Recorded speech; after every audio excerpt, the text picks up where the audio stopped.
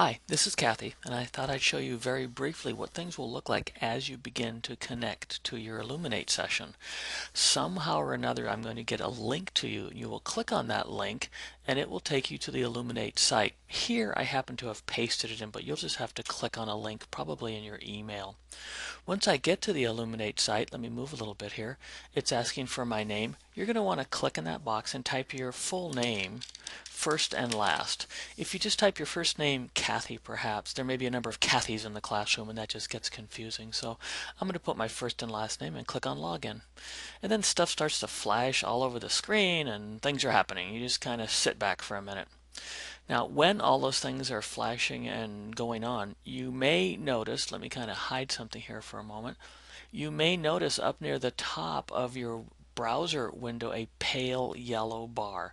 If the pale yellow bar shows up at the top, you want to read that yellow bar, and it will say something like, if you want to let this happen, click here. You do want to do that, so you would click on that pale yellow bar. Once I get into the Elluminate session, I know I'm really here. My name shows in the upper left-hand corner in the participants window. And at that point, you're almost ready to go. You do want to follow some of the instructions shown on this page, which says to make sure your speakers and audio are working correctly.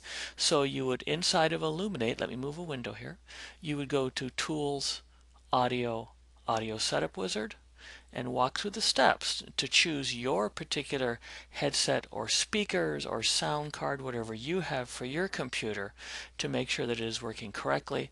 Mine happens to be Logitech. Yours will probably be something else. I'm going to click on OK. There's then a play button. Click on that. I should be able to hear somebody talking. I can.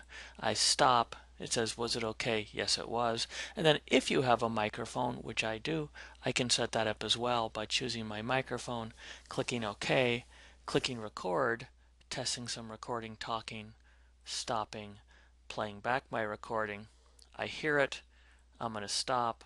Was everything okay? Yes, it was. My audio is complete and I'm ready to go, and I will be in the classroom waiting for you. Can't wait.